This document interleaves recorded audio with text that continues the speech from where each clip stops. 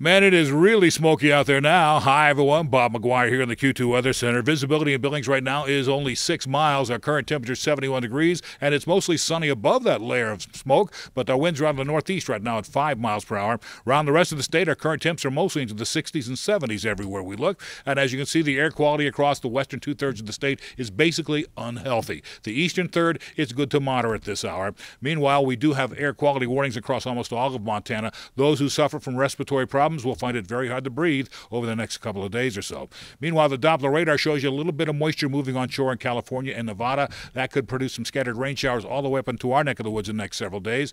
But that low-pressure cell offshore will continue to move to California and help blow some of that smoke away from them, and also it's going to blow it right on into us. We're looking at smoky conditions right on through the weekend and on into next week. But here's the good news. We do see a new cold front moving through by the time Thursday and Friday get here, and then by Friday night into Saturday, that cold front starts making its way into the Billings area. Could produce some scattered rain showers in here, could help wash out some of the smoke in the skies. It's going to be 74 degrees at 6 p.m. tonight, cooling back down to 51 in the morning, back to 75 degrees about this time tomorrow afternoon. We'll top out at 83 on Friday, 81 Saturday, down to 74 on Sunday, then back to the upper 70s and low 80s as we go into the middle part of next week. We'll have a complete forecast coming your way at 5:30 tonight on the Q2 News, or you can check us out online at ktvq.com.